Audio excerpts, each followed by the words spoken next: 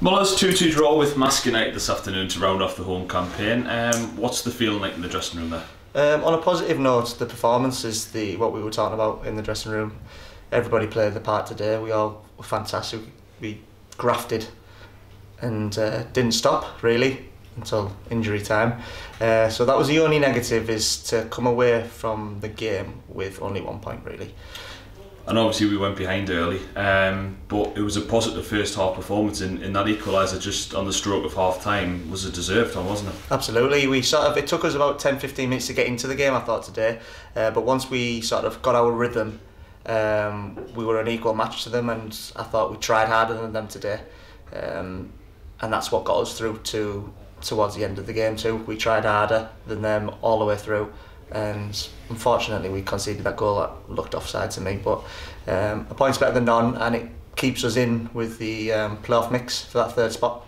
And obviously after such a positive first half, what was said in the dressing room at half time, because the lads came out and carried on where they left off? Yeah, well, it was a good time to score just before half time, give everyone a little bit of a boost to show that, well, we had plenty of chances to score before that, so we had them chances. They scored the free kick, and it's a great time to score, and it gave us that lift at half time. And Michael said that we all performed really well just to keep going, and that's what we did for the second half. We outfought them again. Yeah, it really was a game of two halves really. That second half we were battling at times.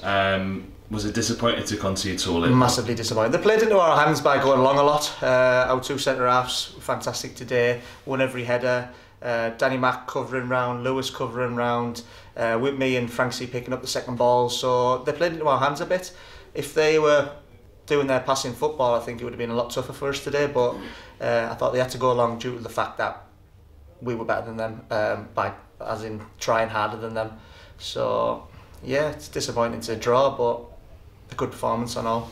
The lads deserve a hell of a lot of credit though, because they've just taken one of the best sides in the league all the way and probably should have got the 3 points. Yeah, they should have. We should have. But it was a fantastic crowd today, so we had to put off a performance on as well. So the singing and what have you sort of spurred us on. And you know what we're like against Marske. We always perform against them. So it's just another one ticked off against them really. 1,000 plus in here this afternoon.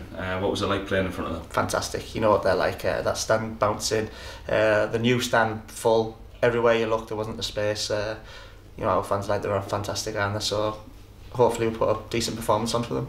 Yeah, one game to go. Third spot still to play for. Absolutely.